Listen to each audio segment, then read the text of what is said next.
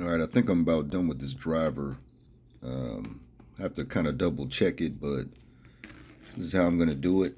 This is, once again, this is pretty much Steve Ward's DR SSTC driver with OCD. What I ended up doing was getting these 220 package 14 amp drivers. They've actually got enables on them, but what I did was I got all of the same non-invertings.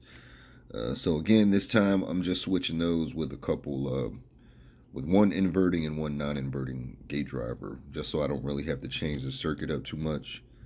But the plan there is I'm going to use some higher power dedicated supply, something like this, maybe at about 18 volts, and that's going to power the gate drivers at about 18.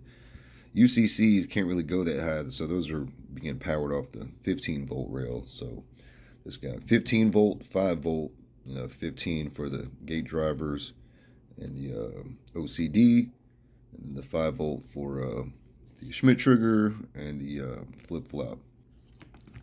Problem is, womp womp, it's real messy with this type of setup, but whatever. All I really got to do is power test it, double check all the connections again, and then power test it, and then I got to hook everything up.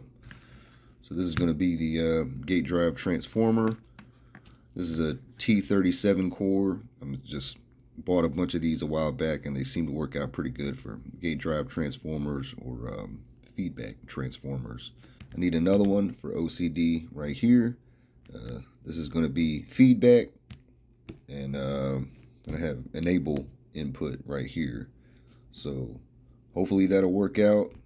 Last time when I tried to use a setup like this, it wasn't quite working that well without PLL feedback. So I'm going to try it again, using that full bridge right there, using a couple half bridge bricks, and see how that goes. Basically, I'm still going to run 24 volt in, so it's just going to be 24 volt main control power. That's going to jump over to the driver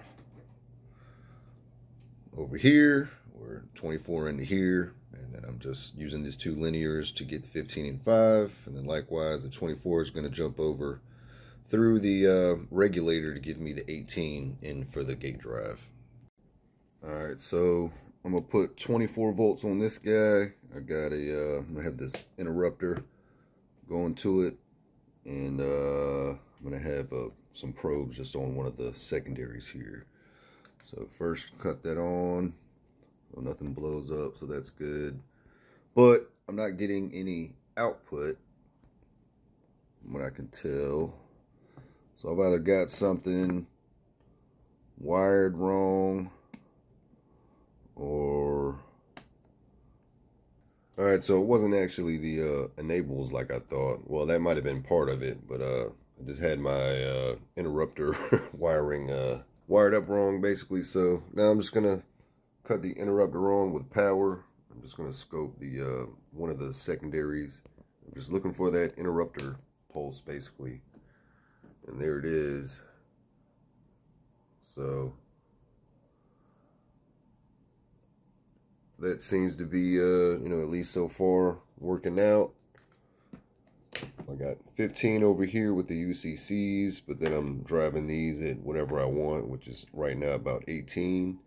The only other difference here is I'm coming through this opto right here. Otherwise, the only other change is just using these, beefier gate drivers. So yeah, it looks like it'll work. So I just need to add another, I need to add the feedback transformer, a CT transformer, which I don't know, I'll probably just steal from like another Coil and try to get this thing running. Alright, so when it comes to the bridge part, obviously I've got to hook my gate wires up here. But what's kind of cool about these bricks is, if you never used these brick modules, you can see how they're laid out. You got C2, E1, E2, and C1. So this is basically two switches in a half bridge, where this is the bottom, this is the top, and this is where the emitter and the drain or collector of both of them meet, right? So basically, that means if you take two of these, Then you're going to have 2 half bridges, and you just put them together to make a full bridge, right? The way you put them together is just simple. You tie the rails together, right? So you got E2 and C1. So you just tie your negatives together, so you can just place them side by side and just boom. You know, run a bar right across. That'll be your negative. Do the same thing here, boom, right across for the positive. Then boom, this terminal here, C2E1, and then the other C2E1 are going to be your more or less your primary connection, right? So that's pretty cool. So basically, when it comes to switching them, it's like, all right, well, how do you switch these? How do you get the phasing, right? Well, so basically, this will be the equivalent circuit schematic, this particular one. You can see they even got little Zehners there. But you can see half bridge here. So basically, you know, obviously, I wouldn't want both of these to share the same phasing, right? Because, you know, then you're just going to go, poop, power's just going to go straight through the ground, right? So if I've got another brick right next to this one, where, you know, they're tied together here at C1, they're tied together here at E2, you know, then I'd want this one to share the same phasing as this other one over here, right? And then likewise, this one over here is going to share the same phasing as this one over here. So that's basically just how I'd have to, you know, make sure I hook up the gates on here, right?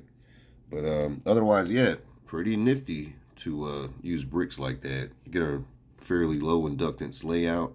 It just makes it real simple. You know, first time I've ever built one of these, but yeah, you know, just kind of liking how that works out, right?